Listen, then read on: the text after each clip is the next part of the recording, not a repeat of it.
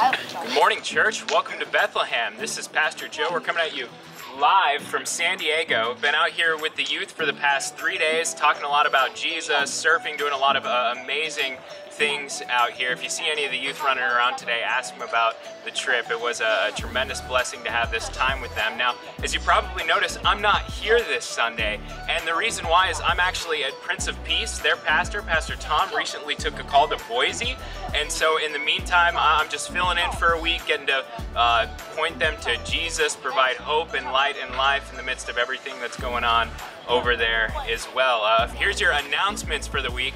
First and foremost, this Thursday we have the Healing and Prayer service. It's going to be this Thursday at 7 p.m. A tremendous blessing. I encourage everyone to head out to that to just have a time of prayer and healing, not only for those who are sick, but also for us as a body of believers here in this place. This Saturday we have God's Guys talking about relationships.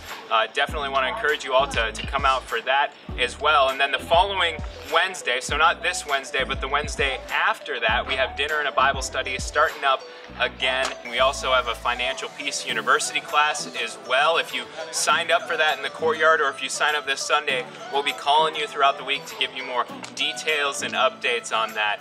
And then also, January 28th, don't forget we have a voters meeting. So that's just a flash announcements update for you guys. You guys have a fantastic week, and God bless you all.